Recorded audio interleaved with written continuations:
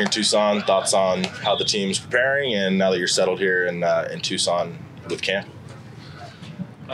It's good to get some vitamin D, get a really nice field. We're very fortunate to be able to train here and enjoy a nice grass field and get some good work done. So excited to be able to put in the work and also to get in a game against a good opponent upcoming day.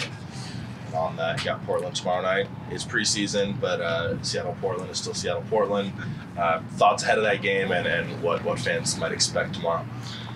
Yeah, I mean, it always has the potential for becoming a feisty one, even if it's preseason. So I think both teams will obviously still be in early stages and really focusing more about themselves and trying to get out of that game whatever they need to get out of it, whether it's fitness or an overall tactical understanding or integrating new players into the squads and stuff like that. So there's some bigger goals than to win that game tomorrow for both sides probably, but like I said, there's always a potential that it flares up and turns into something else.